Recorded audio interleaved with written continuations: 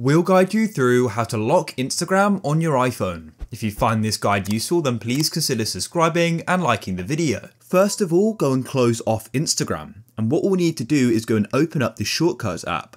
So this app is on my second screen here. If you're struggling to find it, just swipe down on your phone and you can go and search for it. Or alternatively, you may need to get it from the App Store if you deleted it from your phone.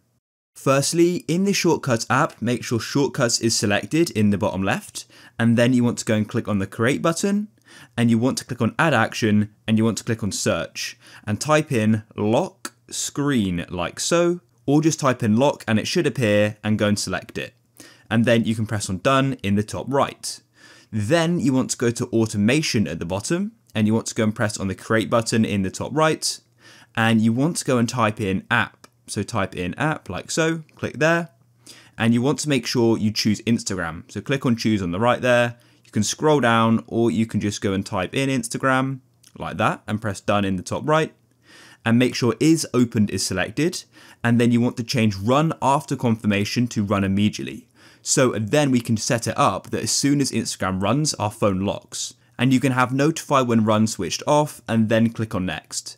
And then you need to choose what happens when Instagram is opened.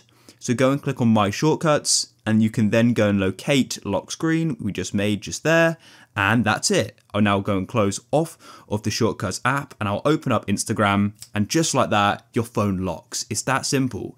And then you need to go and unlock your phone again, just like so. So if somebody else is using your phone, it protects your Instagram because they won't be able to get back into your phone.